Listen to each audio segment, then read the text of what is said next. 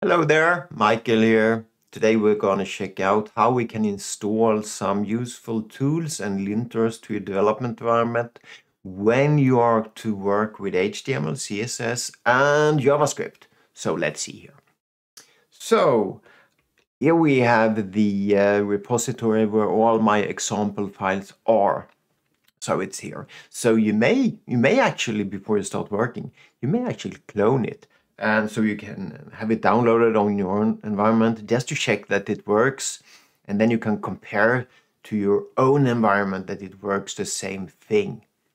Could be good to learn from a basic example just to start with.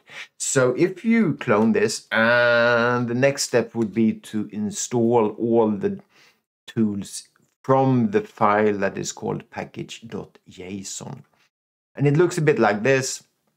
And I'm just going to show you sort of quickly how it's done. So this script here, this package.json, contains a lot of script that will help us work with a project like this. So I can just run npm run lint, where I run a set of linters and they are verifying that the code I have here actually works. So this repository also contains code in the public directory, and it contains other code in the source directory, and it's a bit different on how I choose to work. So you know that you have an actual working example, but now let's see how we can work through this and set up our own sort of environment. So let's go through this article, just work it through. So I'm going to start here, and I'm going to let me go and create an empty directory so I can start with. So completely empty, and this is also the way you should start. Completely empty directory, or even better, completely empty Git repository. Okay, so the first thing is that we are going to set up this as I can do it like that. So we're going to set it up like an NPM project, and we're going to install a lot of tools. You see, we install all these tools here. So these are all part of the development environment, like that.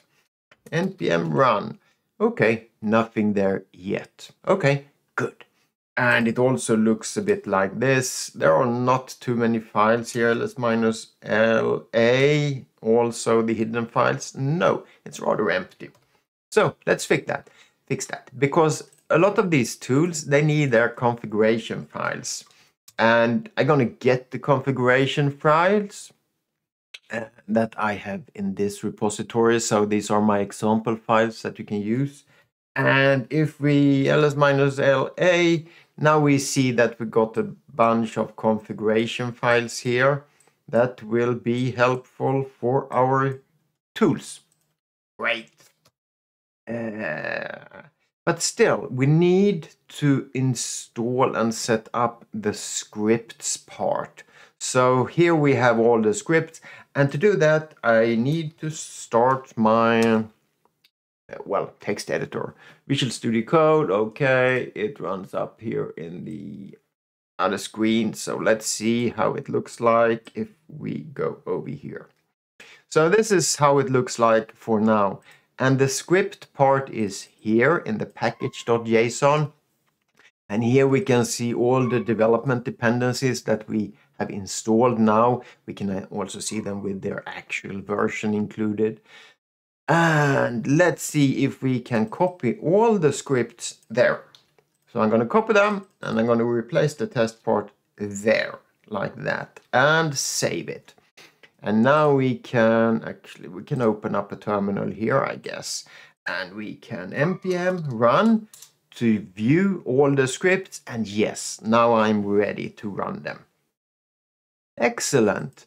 I think that is all we have there for now. So So I have an empty directory here in my own created, but let's just see that the tools seems to work. So I'm going to run HTML hint first. So that is a tool to verify that the HTML documents are correct. And since this is an empty directory, yes, they are correct. And then I'm going to run the style lint part that is up here. So that will verify that all style lint, I think it was. Yes, that will verify that all the CSS code, style sheet code, is correct. And then we have the linter for the JavaScript part, and we can run it like this. npm run eslint, and yes, it also seemed to work. Excellent. And now so we don't have any errors here, but eventually we'll get them. And don't forget that there are two fixers, both style lint fix and eslint fix, and they are sort of defined there and there. And they will actually try to fix all the errors that the linters find. Quite useful, you will see. So don't forget them. Let's just see what's more in this article here. So we have npm run lint. So that is sort of a combination. We have them here, and we can see that we run both HTML hint and style lint and eslint. So that is sort of a npm run lint. It's just a utility to run all, well, at least those three linters at the same time. And we can actually also just run npm test, so the short version, and that will run npm lint, which will run HTML lint, style lint, and eslint. So that is how the test part in the package.json is set up. So, okay, yeah. There are a few sort of housekeeping scripts. It is clean, that is set up like that. So the intention with clean is just to clean up if you have a directory where you generate build files or temporary files that you don't want to have in the repository. So that is clean. And then we have a clean all that actually removes everything. It even installed files like this, the node module files. It removes the package.json file. So it cleans up the directory, and then you can start fresh with an npm install. So you can create your own scripts here if you like. And yes, let's take the last one also. So we have a web server here, and we started with run HTTP server, and it's the script that is up there. So let's see if we can do that. HTTP server. Okay, so it starts up. Okay, open in browser. Oh, nice. Here it is. Okay, so here we get the HTTP server on, well, here. Everything in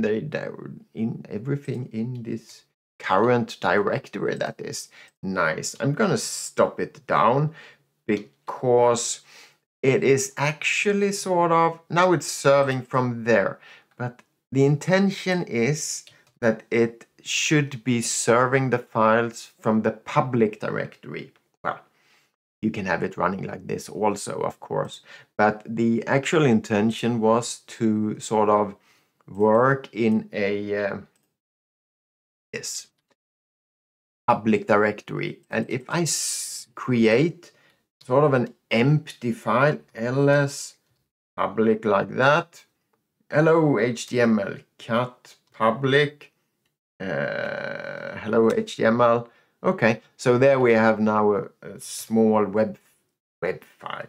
So if I run HTTP server now, and now we see that it starts serving from the public folder instead. And let's see if I can. Yes, I needed to reload the page, Control R, reload. And sometimes it caches things, so then I need to do Control Shift reload. That is a hard reload on it. So here we see. So now we are serving from the public directory, which is one place where we can usually work with our web pages. And we can see that, yes, it says hello. Excellent. So it seems to work. I think we are pretty done there. Or we have only seen a few tools in this development environment for now, so we can read more about all the tools and how they are individually set up. But this is fine for now, because the most important part is that we have this npm run lint, or like oops, hoo-hoo, yes, I have an error now, so now I should fix that, but let's not go there. I leave that to you. Try to fix that. So we have the linters, we have the web server. I say that we are ready to start working. So fine for now. Okay. See you another day. Bye for now. Bye bye.